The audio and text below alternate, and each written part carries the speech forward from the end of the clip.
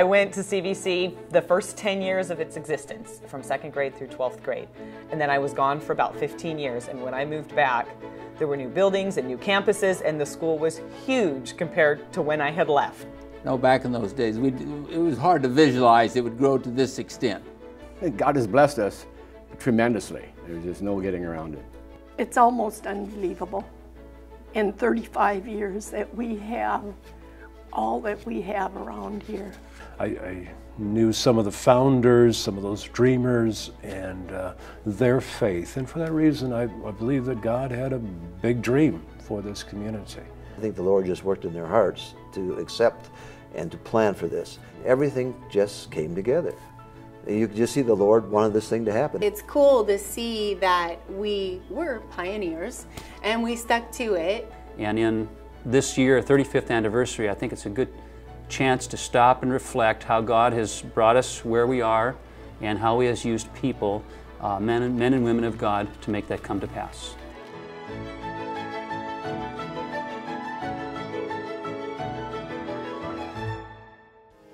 The more people that started moving in decided they wanted to begin a school. We were established, and we've been established for a long time, Hanford Christian. And I happened to be a president of the board around that time that these things started kicking off. In 1973, I was chairman of the board.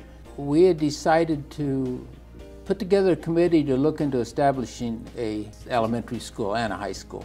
5 men came to our house for a first meeting. And we went out and obtained pledges at that time, and after a certain amount of pledges, we decided, yes, we could go ahead and begin building. John Grimius was the one who looked for land in Visalia, what was available, and the challenges of finding the right property that would suit us and suit the city. But that biggest challenge was to convince people when there's nothing there, to have a vision to see that that can be something. And you know, the interesting thing is this high school sitting on land that at one time was just a cotton field. In a real sense, building the buildings were the easy part, but the challenge was transforming farmland into a school site. I came to Central Valley Christian in 1982. This campus here in Visalia was just being built. I arrived in July and was given a hammer and told to climb up on the roof, and we've got work to do. Planted trees and did a lot of that kind of thing. That first elementary building, I remember helping put the roof on that thing, so there was a lot of volunteer help in getting it done. Pouring concrete was a lot of volunteer labor. And I have to add that it was a good experience. There was a sense of unity and cooperation and camaraderie, and we got to know people, meet people from other church communities that were soon going to become part of the school community. And of course, the fact that Mother's Club came out with coffee and goodies about 10 o'clock in those mornings, that helped also, yeah. We decided to meet in First Christian Reformed Church at the time. It was kindergarten through 6th grade. We met in the Sunday school rooms. The space was a real challenge, and finding place like at recess for the kids to play, because all we had was the parking lot. So we kind of had to make our own fun. There was a yard, but that was about it. So it was difficult. They did their best, and I have to commend them for it. Hanford Christian really stepped forward to help us with materials and stuff. Just into the 80s, we put together the idea for a Christian high school. After we did the initial vote to start the high school, there were people that did not support that.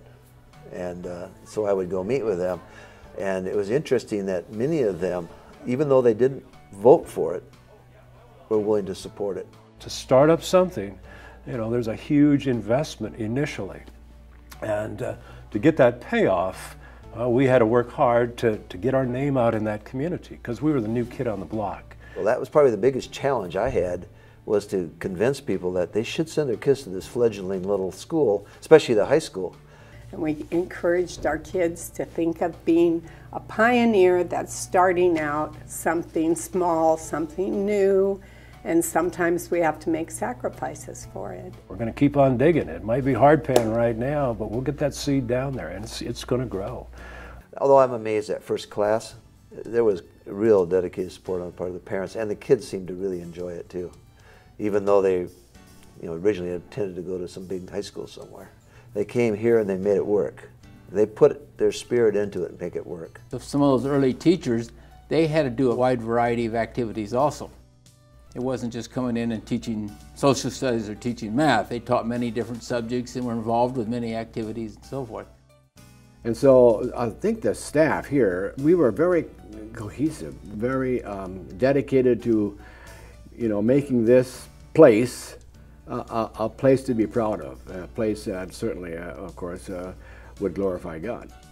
When you work each day with teachers who are passionate about their subject area and about their faith, it's just inspiring. I was humbled by my kindergarten experience because I was just awed by the responsibility I had that God gave me to mold these kids for their future in education and their walk with God in school. And I think it's been such a blessing to have such godly teachers at CVC, and that you know without a doubt that your children are in good hands. It was a small student body and students had to do everything. By that I mean they participated in sports, they participated in music, they participated in drama. The first musical was kind of a turning point. It was the spring of 1992, and the musical was the dream, the vision of CVC's choir director at the time, Clayton Dansizen. That was quite a challenge. It was a lot of fun. We were kind of pioneers in that respect. And Hank Lenkeek was in charge of chapel, but there was this student duo of Jeff Toss and Mike Music. He spoke the word of the Lord into their hearts, and it was amazing to see what the Spirit of God did. Kids' hearts were softened, and confessions and reconciliation, and the Spirit of God was just so tangible. Being here and so small, we were lucky to have a PE teacher, let alone sports.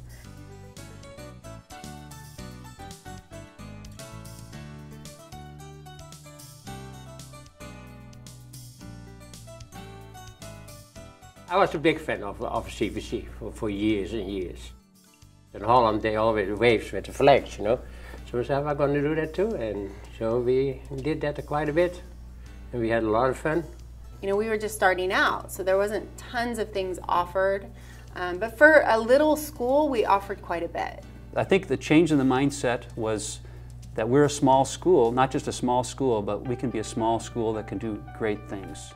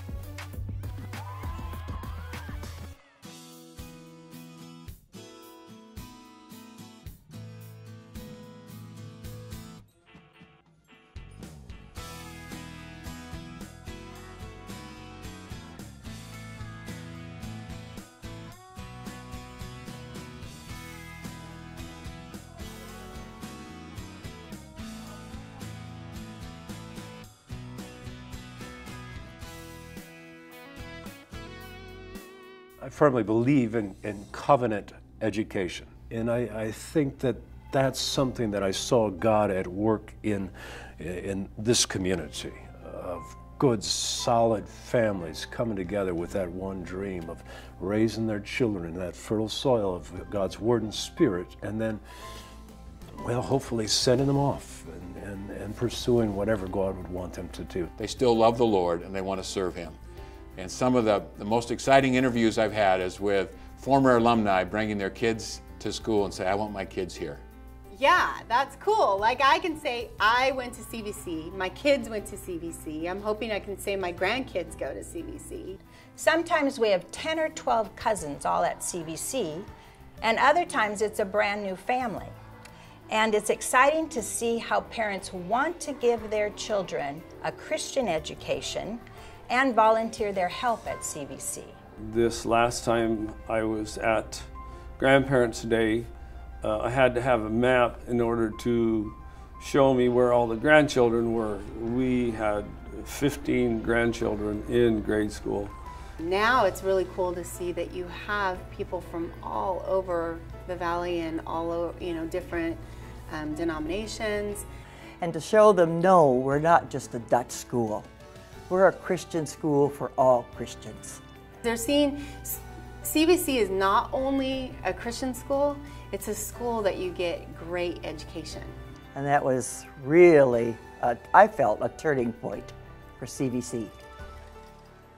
The thing I remember most fondly is the people that I've met over the years. The people who have dedicated their lives to Christian education, have been so generous. I see former students on the school board, Mothers Club, Boosters Club. It's very exciting to see their dedication to Christian education. The people at CVC and in the school community are very, very generous. Generous with their money and finances, but also generous with time and energy and willingness to work at whatever needed to be done. I was the first Mothers Club president. Can remember some of those early Mothers Club meetings of trying to start up the fall festival and such things. It always amazes me when they have that sale, that auction, how much money they raise. We have these school sales now that are raised $400,000 and this and that. When we started, we had the school sale in Hanford, and the best things that would sell would be a shovel or a hose, right? But anyway, we raised like $35,000, $40,000, and that was we thought we really rang a bell, right? Then you can see there's a good support for our school. Our theme verse this year is taken from Colossians 2, verses 6 and 7. So then, just as you received Christ Jesus as Lord, continue to live your lives in Him, rooted and built up in Him, strengthened in the faith as you were taught, and overflowing with thankfulness. I've been in Christian education my whole life, and I have seen the significance and importance of keeping Christ at the center of all things. Plants, trees, everything, they bring their roots down to get food and nourishment, and they grow. And as Christians, we have to plant our roots in the Bible and in Christ to be able to grow. God makes that promise that, we're rooted in Christ, we will grow, we will bear fruit. There's no question about it, that's guaranteed. But it's key that our homes, as well as the school and the churches, are linked together with that one purpose. We believed in that. Strongly believed in rooting our children in Christ in those formative high school years when we feel like they can get persuaded so easily to go other directions. There's so much in this world today that is just trying to divert their attention from God, that they need to be firmly rooted in Christ, so that they stand solid and they're not tossed by every wind of doctrine. CVC is a God thing. If you look at the number and the size of school we are, the facilities that we have, all that we offer here in terms of the academics, the sports, everything else, that could only happen through the power of God working through His people to make this come about. I'm just very thankful for my years at CVC. They're a part of my life that I wouldn't give up for anything. We can't say thank you enough to God for what He has given to each one of us here, for the blessing, you know, for our children and our grandchildren, and for generations to come. Praise be to God for what He has done. Praise be to God for the staff that's committed to this dream, for the community that's committed to this dream. What we have here, I think, is special, and it's because of what God has done in the lives of people here and in this community. He uses this to build His kingdom. You know, I'm convinced of that. I see that every day.